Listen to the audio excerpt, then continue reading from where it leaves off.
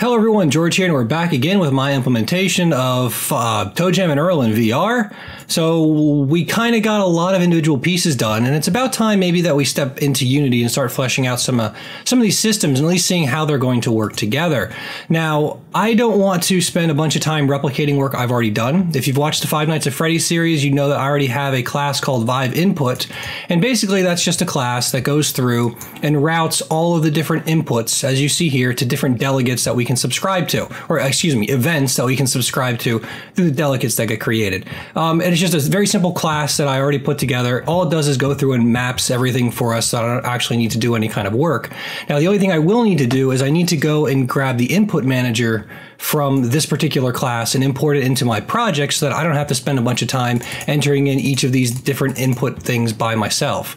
So let's go ahead and make this work. So first off, let's go ahead and grab Vive Input, copy that, bring it on over here into our project. Let's open that up in Explorer, and then under Assets, let's just create a new folder called Scripts. And then let's go ahead and paste that in there. And then the next thing we need to do is, I'm trying to remember exactly where it is. If it's under Library maybe, but underneath here is my input manager someplace. So let's see here. Can we just do, let's see, if we do input. There we go, input manager. So that's under reproduce. Can we get the full path? I hate how they don't show the full path. Can we just open this? Open file location, please.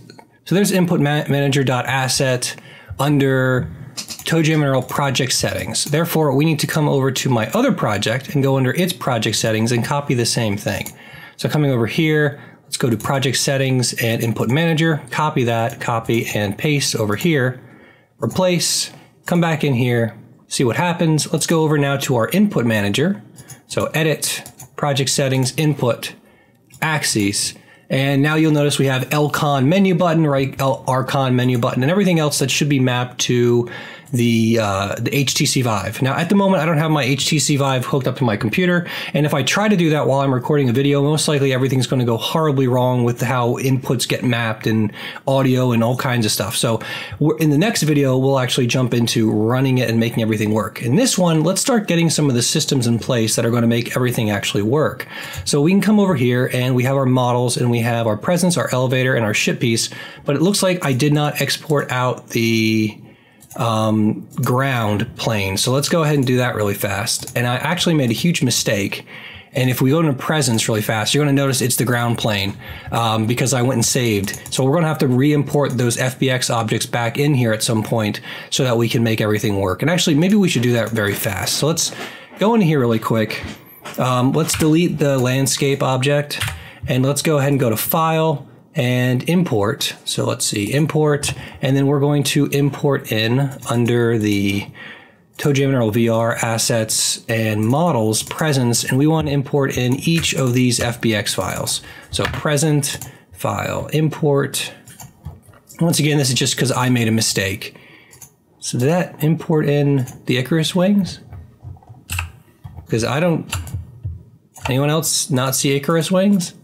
I see the group, I don't see the actual object. And see, this is probably because the names are the same. And when I import them in, you can see here that we've got a whole bunch of exceptions going on. Oh, no, actually, no, those are all fine. Now, if we go to File, Import, and I load in anyone else, see, the group's by itself. But the problem is the names are the same. And this is such an annoying little bug with FBXs. And I don't really want to do this individually. Can I, let's see, import, and it still does not work. Yeah, see, there it is right there. This is annoying. You know what, we're just going to wait on that until we actually have to do something. So let's go ahead to the landscape, don't save, and make these work. So we've got this one here, and then we've got 4x4 horizontal. And let's just, if I move this here, that should work. Okay, so we've got both of those two. I think I can use the horizontal to go both up and down. So really, I think we have everything we need. So let's go ahead, grab both of these, modify, freeze transforms, And if freeze transforms would like to show up someplace, there we go. Now let's go ahead and export these out. And bring this over here. And we have presence. We're going to do up a level and up another level. Assets, models, and then we'll do a new folder and just call this terrain. And then we'll just call this, which one do we have selected first? We have landscape, horizontal, 4x4. Please verify the correct directory. That's right. Control X, choose, name, export. Okay. Grab U. Instead of horizontal, I think we call this what? Slanted. And export. Okay. Jumping back over here, we should now have our terrain elements. So we can grab one of these, bring it in here, and there it is. And it looks like it fits just right. And then if we're lucky, we can Control D this. And now I want to snap this. So I should be able to just say 4 if I had numlock on. And that will match right there. And then we've got our rock cragginess that's going on. Great. So let's make this into a prefab. So we're going to grab the object. Let's add a collider. Do a box collider. And of course, it doesn't understand what that is. So let's come over here, add a box collider to the lower part of it, and copy that element and then remove it. Come up here and paste those values. And then all we need to do now is, let's go over here to the collider, edit it, and bring this down. Something like that. Okay. So let's go ahead. So we have models, and then we probably want to have a folder called prefabs. And under there, we can grab our guy here with our stuff set up, bring it under there, and let's probably create another folder called terrain and stick this under there. Now, the landscape vertical is going to cause a problem, in which case we might need to create our own custom thing, because that's the slanted one right there.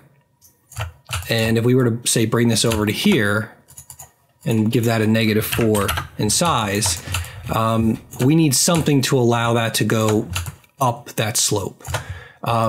And a standard box collider or any of these other colliders, except for a mesh collider, just is not going to do it. Now we could throw down a mesh collider on top of this, but it's probably better for us to remove this for now. Go back into Maya. Let's hide out the horizontal one very fast and create a new collider off this object. So we're going to grab grass top, duplicate that, bring it out. Come on. Too many different programs, too many hotkeys, getting confused. So let's do C underscore landscape underscore slanted underscore 4x4. So C standing for collider. And all we need to do for this is take really this bottom face, if we can select it easily. It's going to be somewhere under here or not. Let's try that again. F8. Come on, it's like right there. Unless, did I delete I think I deleted the bottom of this, didn't I? Yeah, it looks like I did. So what we're going to do instead is just grab this edge, pull this down to here, right click edge, and then grab this whole thing and do a fill hole. And that pretty much gets all of that geometry just fine. And with this, we can go to File, Game Exporter, and then we'll call this C underscore slanted blah, blah, blah, blah, blah. We'll export this under the terrain as well. Come back into Unity now.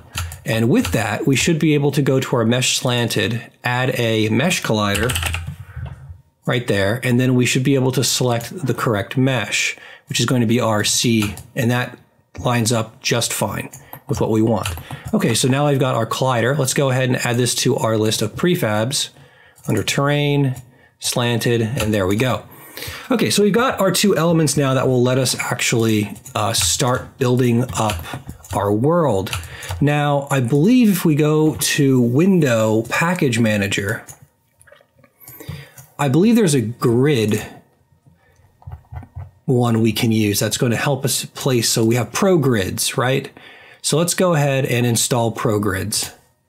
Okay, so now we have ProGrids, and now bear with me, it's been a very long time since I've used ProGrids. So let's bring up the window. Let's see, snap value 1, I believe. Scale angle 45. So, you know, the angle I'm gonna make for 90 degrees. I wanna make this every 4 units. Done. And that's almost okay. Now, I believe there's one of these is to snap. So guidelines, toggle snapping. So we're going to turn that on.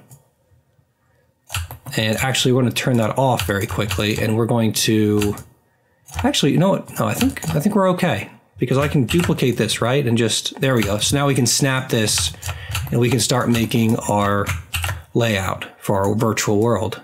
Now that's a problem right there. So the vertical, so let's make this instead of 4, what about 2? I think that's what this is. So even 2 is not correct. So let's delete that element very quick. And we might need to go back in and revise this mesh. See, it's not snapping just perfect. So the height is a little bit off. So coming back over here into Maya, let's hide the collider one really fast and bring these back. And what we want to do is see what's going on with the top of this mesh. So let's go to display, show selected, and I'm going to duplicate this object, move it over there, and I'm going to move this up.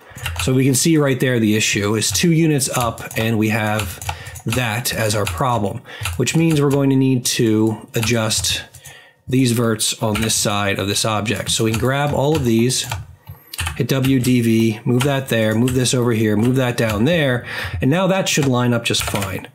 Now, because we did that, our collider is going to be a little messed up as well. So let's grab this, delete that. We have this object now, which is correct. So let's go ahead and go to File and Export, Game Exporter, and then we'll do slanted and hit Export. Yes, that's fine. Okay. Now let's go ahead and bring our collider back in. So display, show, selected. And we just need to, let's go to X-ray really fast. And we just need to grab these 2 elements up here, this one and this one, and snap them to that right there. And then we can go ahead and put a C under here, grab our collider, export that out, say yes to that as well, hit OK, come back over here, and then you'll see that magically snap back to where it's supposed to be. So we're good there. And with that, we should now be able to start designing our level layout.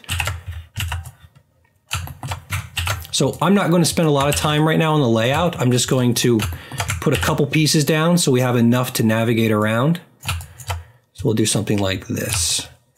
And just so that there's something to move around with. Because we also have to have our elevator, right? Now actually, you know what? Maybe we should do this. Control D this. And then move this one up. And then move this up. And here we go. So Control D. Control D. D. Not the most fun, I know, but it is what it is. Okay, so we've got 2 different pathways to get up there. And actually, let's take both of these elements now and move them somewhere like that. So there we go. Okay, so now we've got our world. A little bit of a seam issue right there. I'm kind of worried about that. So I'm guessing the bottom doesn't quite perfectly line up, although it just might be an artifact of the shadows. So you know what? It's not a big issue. Let's just not worry about it right now. Okay, so we've got our models. So we've got our elevator. So let's go ahead and grab our elevator and throw that up here. So there it is. Now you'll notice that the Z-axis is all kinds of wonky. So there's our pivot. Yeah, so we need to go back and re-export this object out. So what are we under right now? We're under landscape still. So let's save that. Let's go over to open. And now is where we have some fun fixing all of our problems. So let's go up to scenes and then elevator. Whoops, wrong one. File, open, elevator. Don't save. And here's our elevator. But you'll notice that it's down the x-axis. So what we want to do is take this object and rotate it 90 degrees. Like that. And then we'll take the modify, freeze transforms, apply that, and then we'll go to File, Game Exporter, and then we will find this particular object. So let's go up, and we're going to want to do elevator. So I'm just going to grab that name really fast. Okay, And we'll do elevator, export, save, okay. Coming back up here now. Now it's flipped around to the right way. We can rotate this now to the front side, and we'll do 90 degrees there. Now we probably want another 2 of these, so we're gonna duplicate these really fast. Move them back here, then grab the elevator and just kind of shove it somewhere around there. And you know, this lighting scenario isn't very fun for me, so we're going to kind of do it this way, something like that. Okay. So we've got our elevator, we've got some terrain, we also need our ship piece. So we might as well go ahead and add that off to the side here. And then we can grab like these over here, move them off to here. Although maybe we can do this instead. So rotate that -180. I'm gonna grab this one, bring it around to the other side. Yeah, something like this. And then let's duplicate that, duplicate this again.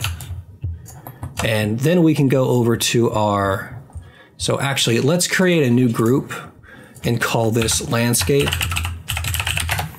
Grab all of our landscapes so far and shove it underneath that group, just so that it's under one thing. Great. Now let's go ahead and grab our ship piece sign, which we can just kind of shove over here. Now, once again, check it out. Our ship piece sign is oriented along the wrong axis. So let's go ahead and fix that very quickly. Save this, file, open scene, ship pieces. And let's grab this. And this needs to be rotated 90 degrees. Not quite like that, more like this. So -90, just one negative would be good. And then this entire piece too needs to be rotated a -90.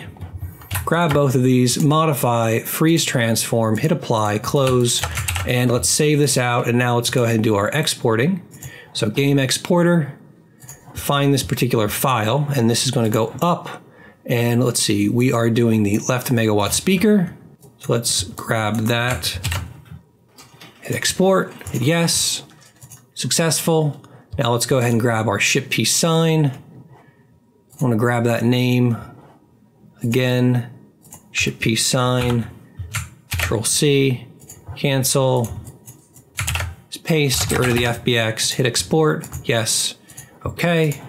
And with that, if we come back over here now, these will reorient themselves properly.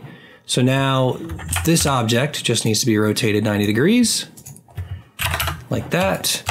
And we're good there. Now we just need the left megawatt speaker, which we can place right there. Now let's see, that is correct as well. So we just need to rotate that 90 degrees and place this. Let's turn off snapping for a second here. And let's just do, I believe,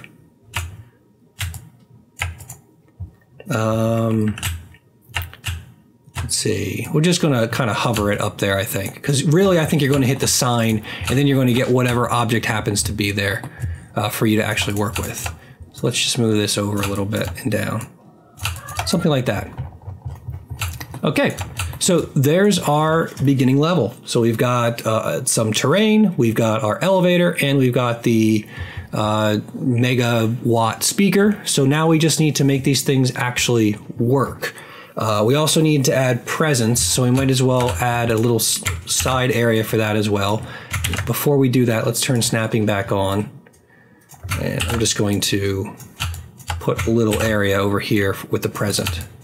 And let's just grab one of these. So we have Fudge Sundae, Icarus Wings. Fudge Sundae is probably going to be the easiest one to implement. So let's go ahead and just place that over here.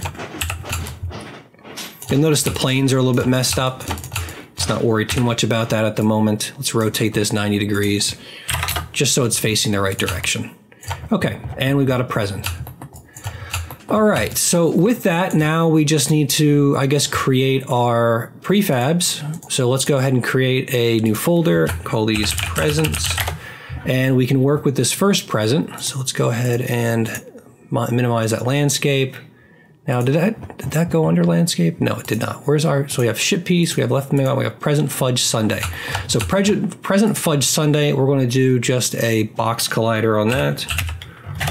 There we are. Let's see. That did not understand the right size, so let's go ahead to the body of this thing, add a box collider, copy the components and remove the component, then come up to the top and paste those values so it's close to what it should be.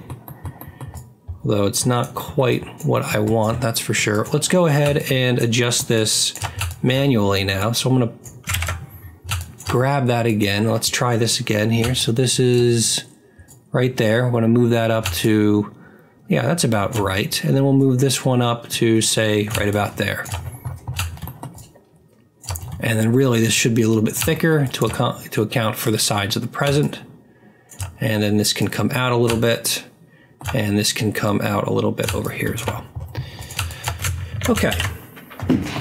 Now we're going to need to have a character. Like I said, at the moment I don't have my Vive hooked up, but that doesn't mean we don't have to set everything up. Let's go ahead and start creating that character. So we have a main camera right here. We're going to need a body for it. So let's just make a new object, call this body, and then we can take our main camera and shove it under the body. Our main camera, we're going to zero out, make sure that's all good. That's fine too. So we have our body. Let's make sure that's zeroed out as well. And so that's our body over here. We're going to move this to somewhere over here. That's good enough. Let's go ahead and rotate our body 90 degrees. And then our body is going to need hands. So let's go ahead and create two new empty game objects.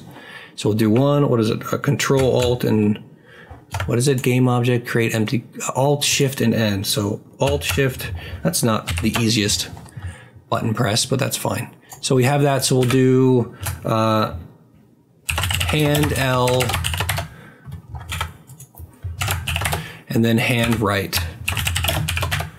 And great. So we are going to need 3D models for the hands. We don't have them yet, but we'll eventually get them at some point. They're going to be mapped directly to the Vive controllers themselves. We're going to need a script for each hand that's going to be doing things with the controller. What those are is probably going to be, you're going to intersect different objects with the hands and then make things happen. Therefore, these are going to need colliders. So we'll do sphere colliders on both. And they're also going to need rigid bodies. Now the rigid bodies are not going to use gravity. They will be kinematic because we're going to be using the Vive itself to control their location. Things like mass and whatnot don't really matter. I'm going to do collision detection, continuous dynamic, just to deal with the fact that they are going to be moving around. And I don't know how quickly, but relatively quick compared to a human being. Now there's also the is trigger part of this, and we might want to turn that on. I'm going to turn that on tentatively right now. I'm not exactly 100% sure. The other thing is the size of the radius, which are huge. They are 0.5 meter for each hand. We're going to probably crank this down to maybe 0.2. And we'll play it by ear on exactly whether or not that works correctly. Now for our main camera, we're also going to have to eventually enable VR mode and make that all set up properly, but that's not something I want to do just yet. The camera itself is going to be updated automatically, although you'll notice that main camera does not have the tag main camera, so let's make sure that has that just in case we want to use that in the future. We will, on the other hand, need a script for hand L and hand R. So under scripts, I think I'm going to create a new folder and just call this Vive. And all the Vive stuff will go under there. So let's go ahead here and let's create a new script. I'm just going to call it hand L and hand R. I'll make hand, or you'll do hand L is fine. It doesn't really matter. We'll start with hand L and then we'll do hand R after this. Okay, so hand L is right here. What we're going to need to do is grab the tracker information from the Vive through VR input and move this object wherever is necessary. Now, whether or not we do that in update or late update, I'm not exactly sure the best place to do it. So for right now, why don't we just do it in update? So let's create a new function called void update position orientation. It's going to take 0 parameters and it's going to get called inside of update. So that's fine. And then inside of this, we're going to want to mess with the OpenVR stuff. So I'm trying to remember if I have to do a using Unity engine dot, is there a VR? Yes. Okay, so we'll do that. Or is it MR now? XR. There is XR.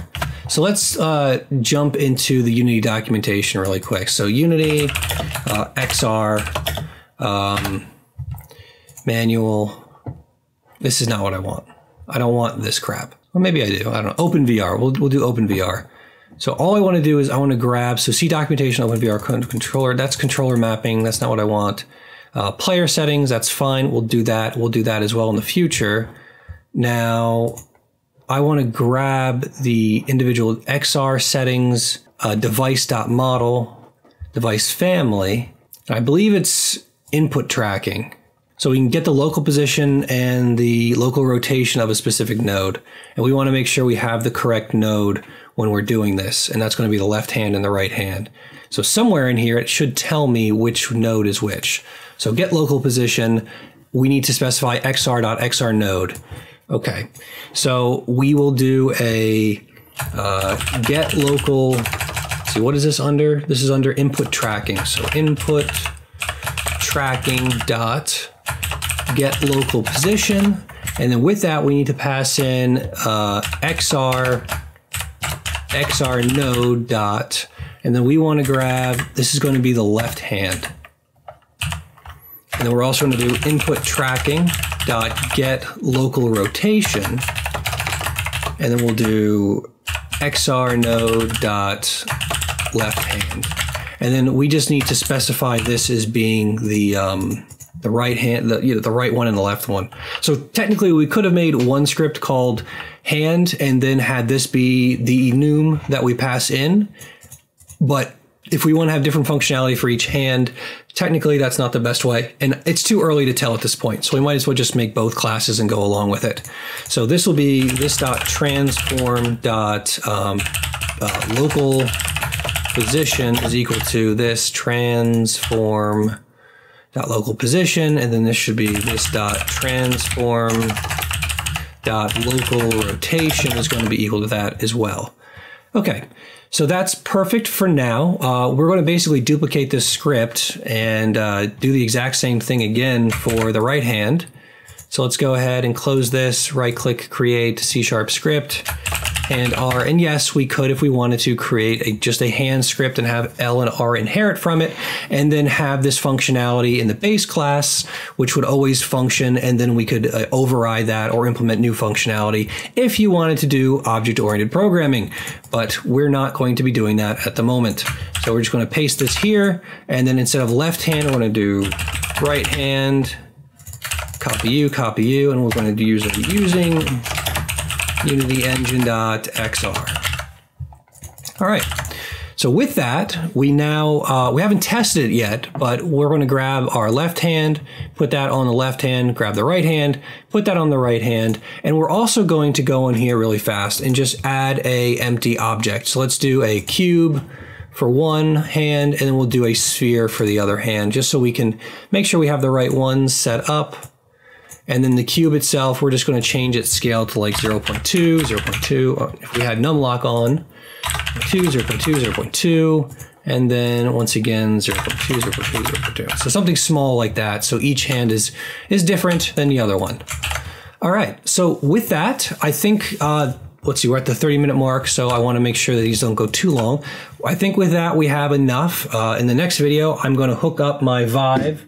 Although before that, I need to charge all the controllers and make sure all that stuff's working. But I will hook up my Vive, and then we will do a test on making sure the hands work. And then we're probably going to implement basic locomotion in the game so we can move around using a character controller. And then from there, we're going to then dive into being able to pick up these different objects and access them and so forth and so on. Anyway, everyone, I will see you next time. So long and goodbye. Hi, everyone. I hope you enjoyed this video. If you want to see more, remember to subscribe and hit the bell if you want notifications about new videos I upload. And if you'd like to help even more, consider becoming a patron on my Patreon account. Links, as always, are in the description. See you next time. So long, goodbye.